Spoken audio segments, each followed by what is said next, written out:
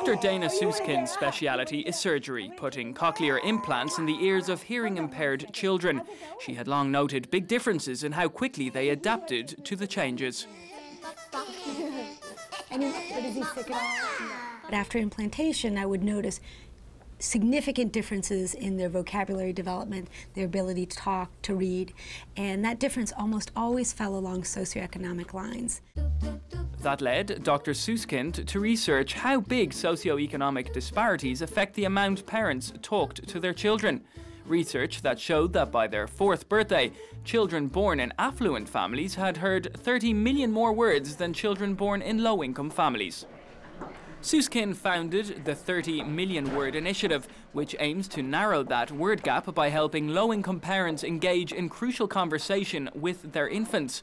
According to her, babies aren't born smart, they're made smart by parents talking and interacting with them.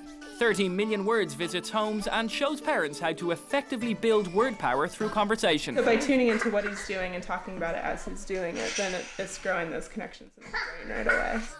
Videos show parents how, instead of just doing everyday tasks in silence, they can talk their baby through them. Another tool has helped produce data-driven graphs. It's a compact digital recorder tucked into a specially made vest and records hours of parent-child interaction.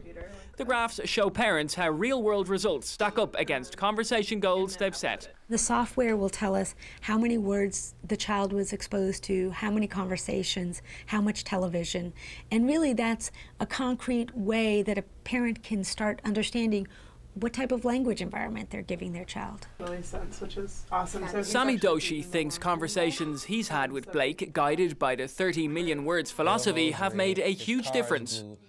His wheels are yellow. Look, take it. Orange.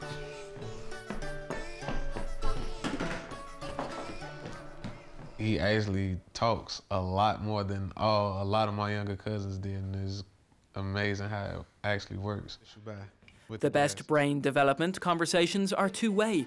The most important is the interaction between Sami and Blake.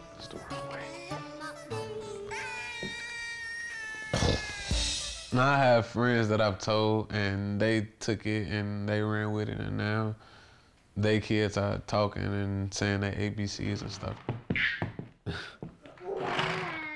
It predicted things like differences in not only vocabulary development, but how well they did in school in 3rd grade, their IQs. Even back and forth sound effects can prepare babies for conversation, language development and classroom success.